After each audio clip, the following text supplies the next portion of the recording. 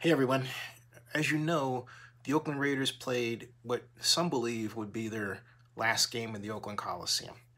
I'm not here to stoke more fire into that discussion. What I'm here to call for is that the Oakland Alameda County Coliseum complex, both the arena and the stadium, be put on the National Register of Historic Places. And for good reason. The Coliseum Stadium alone has played host to more Woodstock-level events than many facilities around the world. The arena, among other things, hosted the several times NBA Finals champion Golden State Warriors before they moved to San Francisco. And we always talk about the problems the Warriors are having in San Francisco, and everyone says, well, they would have done better in Oakland.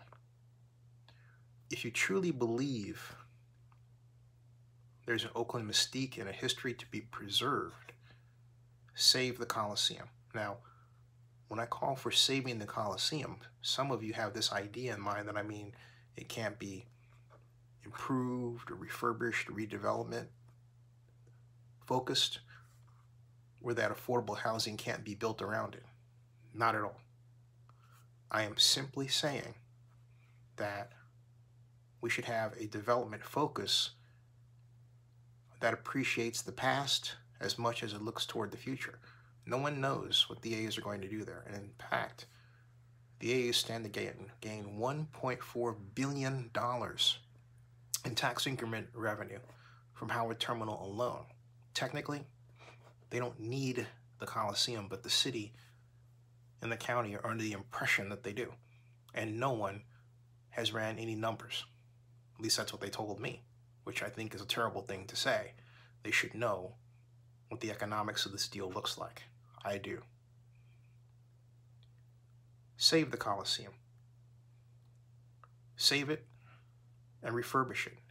Improve it for, among other things, the maintenance of and also the increase of the number of jobs in the meetings and events industry. Oakland is woefully low in that category. We don't have a world-class convention center. We don't even have a regional class convention center.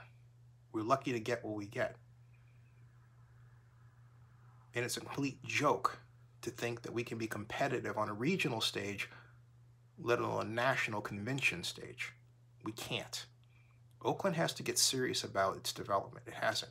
Oakland has allowed outside people to shape its development because Oakland refuses to take charge of its own direction.